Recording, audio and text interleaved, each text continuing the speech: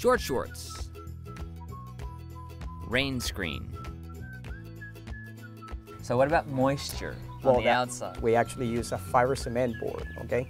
Traditionally, you would just nail it like that, okay? And if you're at the bottom, you know, around a window or something, you're gonna put a metal flashing. In this particular home, we're going one step further.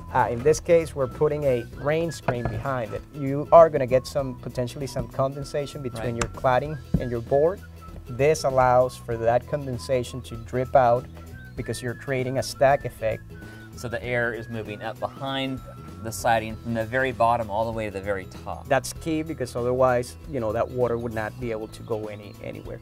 So again, we're pushing the limit here. We're going further to make this home really be durable, comfortable, and outperform any other home built to minimum standards.